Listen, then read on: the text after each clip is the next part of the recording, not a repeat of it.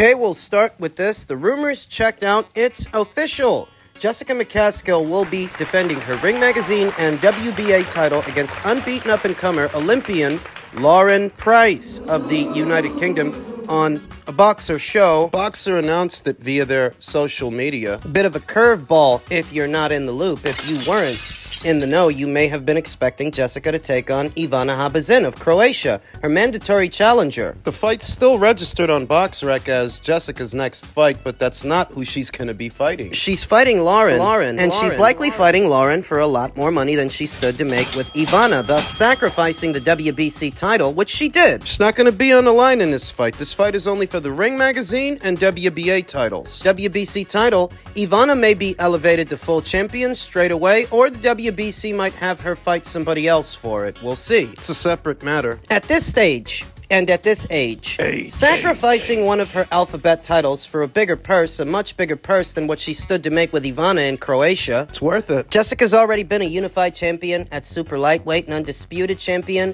at welterweight. She's fought some of the best fighters anywhere in between 135 and 147. So at this stage and at this age, it's all about the dollars. It's all about the money. The money! If all you have to do to get it a bigger bag, get a bigger purse, is give up the WBC, then so be it. You've still got the WBA, you've still got the Ring Magazine title, and lineal status. You still have a name that's worth something to Lauren Price, a name that's worth something to Boxer, more than you stood to make with Ivana. You still have a name. What is a big step up in class, a big step up in competition for Lauren Price, who aspires to become a world champion in 7 fights. This will be Lauren's 7th fight as a professional, just her 7th fight fighting someone like this. To put her in a situation like this in under 10 fights so early in her career, the people at Boxer, Lauren herself, they must be very confident. She's got the pedigree. Still a big step up in class. The order of the day. The order of the day for Jessica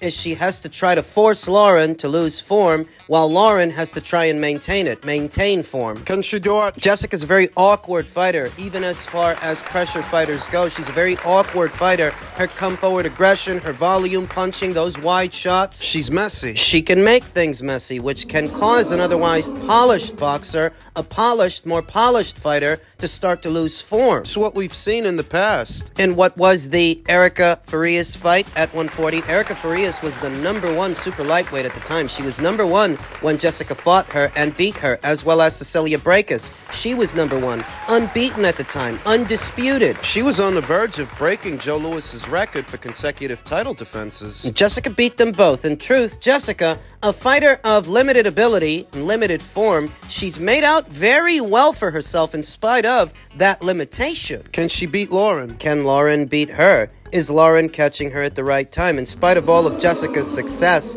over the years, the last 2 fights, it seems like Father Time is catching up to her. She lost to Chantel Cameron. That was the worst I've ever seen her. And to a lot of people, she lost or should have lost to Sandy Ryan. This is intriguing. Because here you have a fighter who's a lot more experienced as a professional than the other, but they're getting up there in age. They're getting older. Here you have a younger fighter that comes from a great amateur background, but doesn't really have much experience as a pro. She's not big on power either, Lauren Price. She's not big on firepower. She's got speed, athleticism, movement, and great fundamentals, but what she ain't got is power. Jessica's got power. Lauren doesn't. So things could get interesting mid-range to inside in the exchange, because Jessica is a stronger puncher than Lauren, albeit slower and older. I like the fight. Boxer is doing what they have to do to ensure that their Olympic upstart makes a splash, a decent-sized splash, in the welterweight division, where Sandy Ryan still holds the WBO title. Natasha Jonas,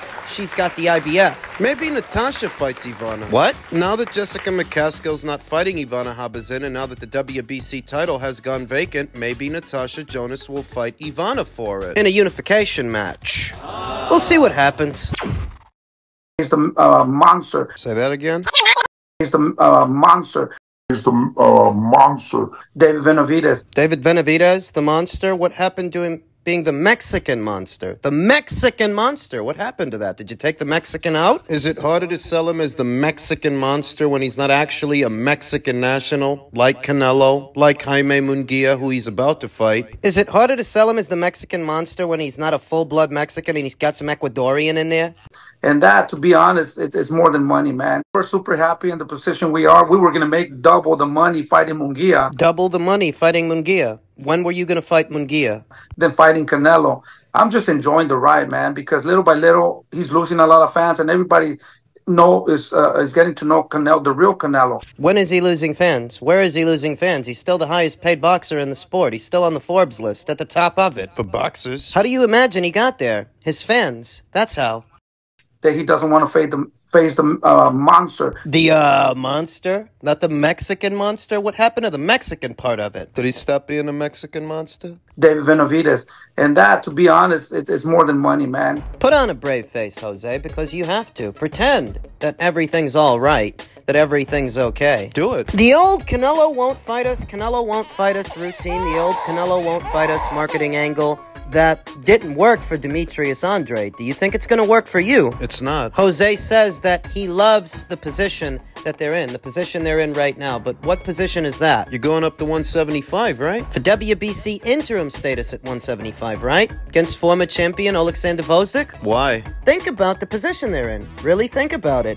You don't have any leverage over Canelo Alvarez. All you had was a WBC interim title. And I told you guys, and I told many a David Benavidez fan that being WBC interim champion, that's no leverage at all. Because the World Boxing Council is not going to strip Canelo to award David. They're not going to take the belt from Canelo to give it to David because they get more money if Canelo has that belt.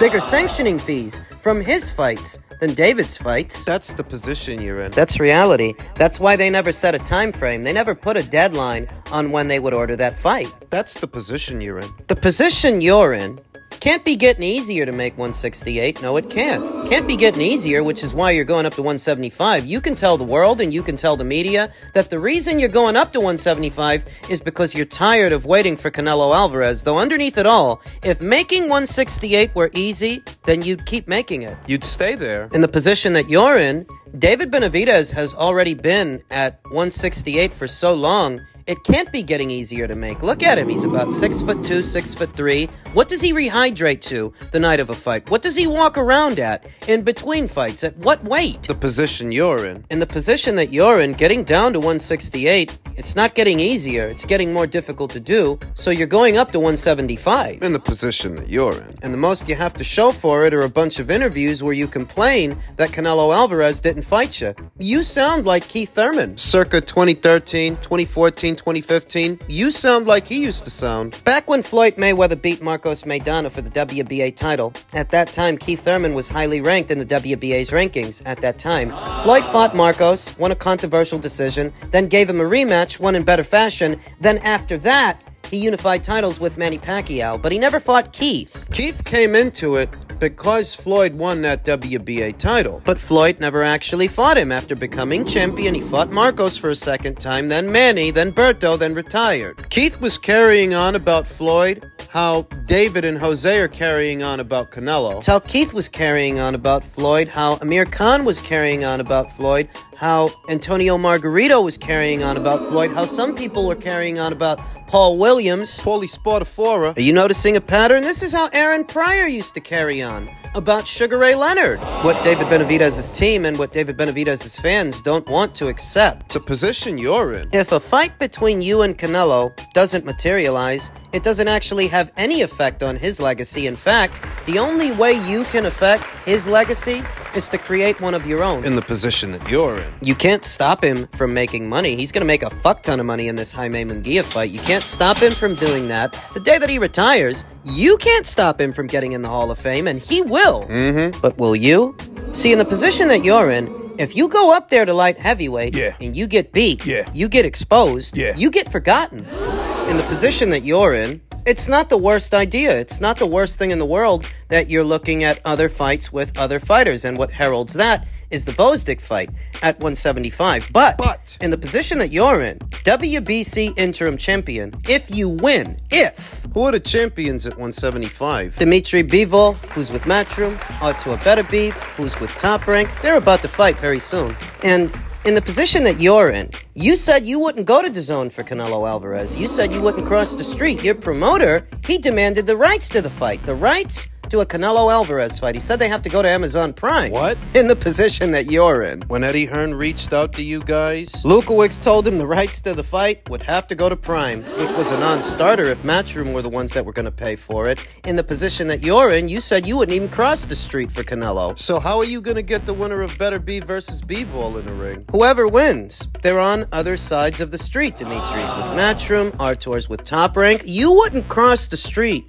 for the biggest name in boxing right now. You wouldn't cross the street for Canelo. Are you going to cross the street for them? You might have to. You don't have any leverage over those fighters. You don't have any more leverage over them than you just had over Canelo. Go ahead. Fight Gvozdyk. See if you can win. And if you do, and you become WBC interim champion, say that Matchroom makes you an offer on behalf of Dimitri, or say that Top Rank makes you an offer on behalf of Artur. If you don't bite, if you don't take the deal, a purse bid might ensue. The rights to the fight will go to auction. And does the PBC here and now have the money to win the rights to the fight? In that situation, do they have it? Don't confuse the money they're willing to put up for Canelo with the money they're willing to put up for somebody else. Canelo's good for the money. Are they going to break the bank to bring either Dimitri Bivol or Artur Beterbiev to you? In the position that you're in. Because if you're fighting for WBC interim status at light heavyweight, it's to get the winner of that fight. But they're not on your side of the street, so what are you going to do? In the position that you're in. In the position that you're in, while your next fight is at light heavyweight, you said you want to fight Zurdo Ramirez if he beats Arsen Goulamarian up there at cruiserweight. He's with Golden Boy. And you didn't want to cross over to Matchroom and DAZN for Canelo. Are you going to be willing to cross over for Zurdo Ramirez? Would you go to Golden Boy? In the position that you're in, what leverage would you have over him? To bring him to you, what leverage would you have over Zurdo? In the position that you're in. In the position that you're in.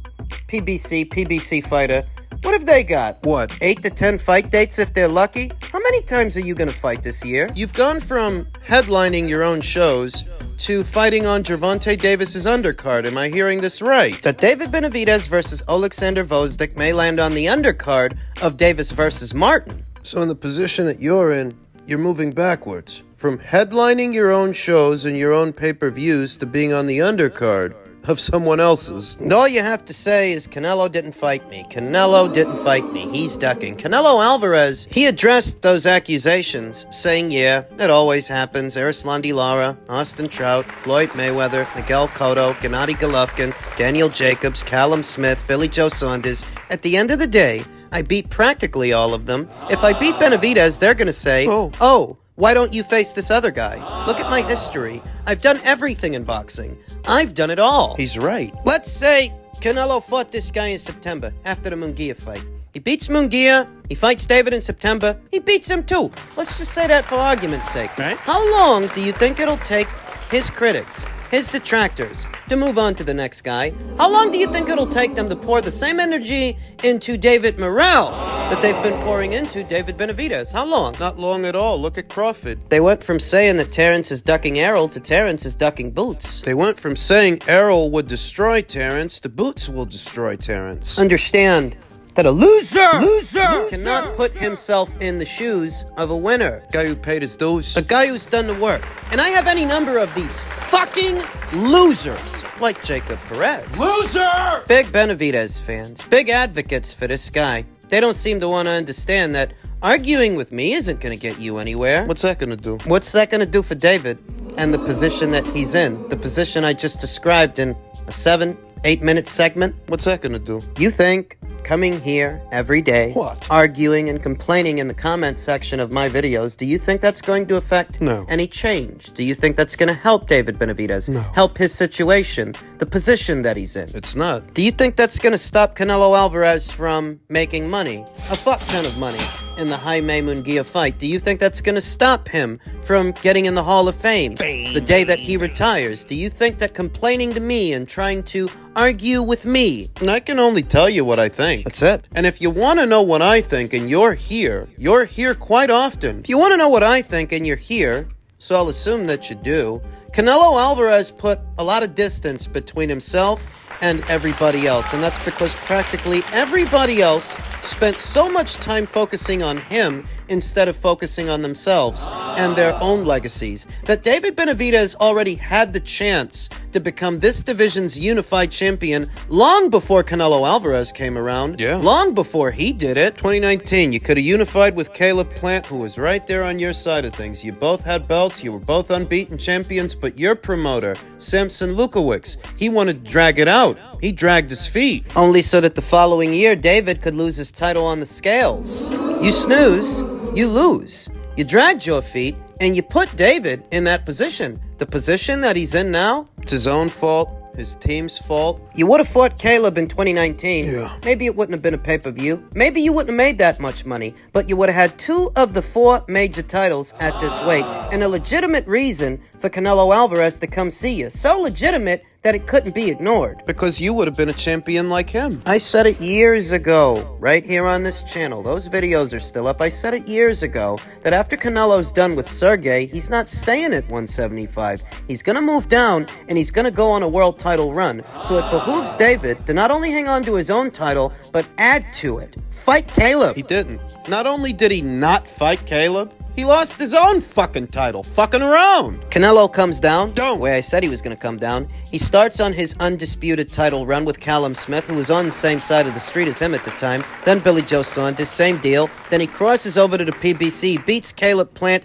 He does all the heavy lifting. Do you understand that, you fucking losers? Does all the heavy lifting. He single-handedly unified the division in 11 months, where David Benavidez was there long before Canelo even came into it. So he's going to bow down to David now. Bow down to you, because you say he's ducking David? David, who first won a title at this weight, all the way back there in 2017. Then unify shit. Didn't do nothing. Played it safe. We all know he played it safe the whole time he was there, waiting for the Canelo Alvarez sweepstakes. You expect me to sympathize with him. You expect Canelo. You're dreaming. Canelo can fight him. He can fight him, or he cannot fight him. But Canelo Alvarez's legacy He's already made history. on more than one front. The Benavidez fight don't happen. That don't change that. It's not like they told Floyd, hey Floyd, since you didn't fight Keith Thurman, you can't get in the Hall of Fame. They're not going to tell Canelo, hey Canelo, since you didn't fight David, sorry, you can't get in. It's not how this works.